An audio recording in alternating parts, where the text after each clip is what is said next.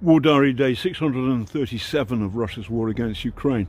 It snowed in the night, and you can get a sense of just how ridiculously beautiful Kiev is right now.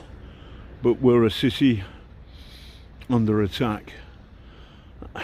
Yes, we've had two important visitors, Lord Cameron of Snooty and Lord Austin, the American Secretary of State for Defence. Cameron said lots of nice words, but promised no money. Austin promised $100 million. Fighting the Russian killing machine, you can burn through $100 million in a day, less. Really, Ukraine needs tens of billions of pounds to be secure.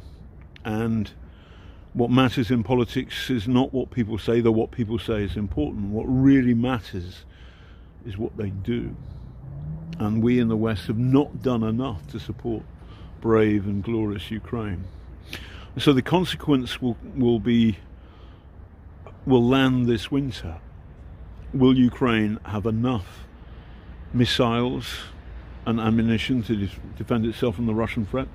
Last night I heard awful stories about continuing Russian special forces raids in Cherniv, which is a city to the northeast of here. The possibility that the Russians are gearing up for some surprise attack. I would have thought in the modern age with drones, Ukrainians would be onto that, but I don't know for certain. The problem is, for the appeasement lobby, you've got to face the consequences of what you've done. By not giving the Ukrainian stuff enough materiel in a timely fashion, then many more Ukrainians are going to die this winter. Soldiers, yes, but also women and children too. It's so saddening. Still, Ukraine isn't giving up.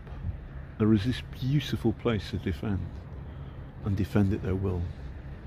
Love from Kiev. Oh, and Vladimir Putin, do fuck off.